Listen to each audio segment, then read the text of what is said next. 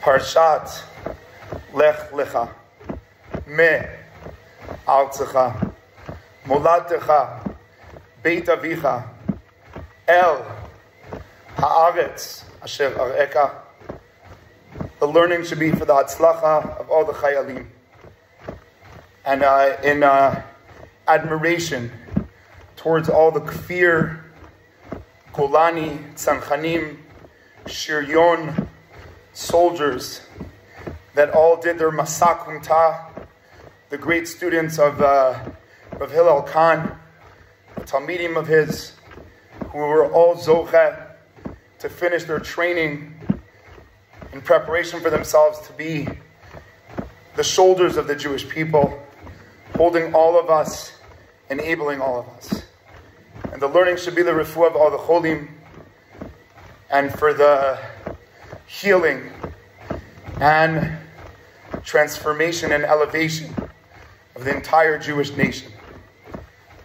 And in Parshat Lech Lecha, we'll go deep into the story of Avram Avinu. And one of the things that introduced Sarah was that Vatihi Sarah Akara. Sarai Akara.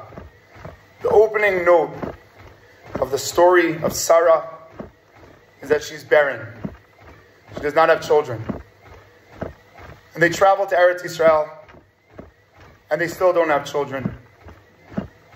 And then Vashem Pakadet Sarah. Hashem gives the opportunity for Sarah to become pregnant and to give birth to a child. And throughout all the stories of Avram Avinu, there's something that we would call a sicha, a conversation, and a very, very deep conversation that's going on between Avram and Sarah, how to view the bayit. The bayit for Avram Avinu is a gas station. He sits at Petach HaOel. He believes that the reason you have a home is in order to bring in angels, as we can see in the next parsha. The reason we have a home, as the Gemara teaches, is that he can bring people in, feed them food, make them make a bracha, and connect to Hashem. And so the home is a gas station for the world. And Sarah is Betoch HaOel. Sarah Yimenu asks for Ishmael to be excommunicated. Sarah asks Avram Avinu to realize that the bayit is a separate entity. It's a goal in it of itself. It's a transformation of a human being from being someone that affects others in order to feel elevated about themselves, to someone that impacts themselves and then is willing to share, but not define their character and essence as how many people come into my home. And we live in a time that we think the more, the better. The more visitors we have, the more guests we have, the more our home is machnis orchim.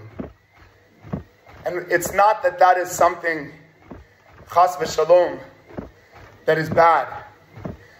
It's something that's so beautiful on condition that the home is not a gas station, but a station. It's a place that shows that you can show all your sides. It's a place that realizes that emotion that we experience at home is not secondary. It's something that needs to be a very serious part of our lives. A home is a place where we realize that internally there's always more work to do. Just like we see on Shabbat when we go home, that we have to fill our inner world. In Tefillah, we have to fill our inner world. And so I think Avram Avinu realizes that only if your house is a station, then you can make the world into a gas station, a place where you share.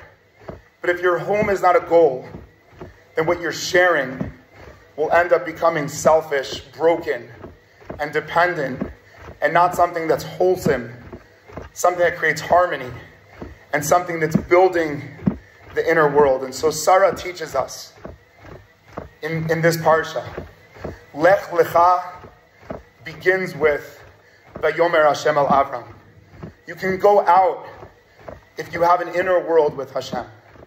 But if you have a broken world, then make sure to fix and build and fill, so that when you're sharing something that you're living and not just something that you're saying.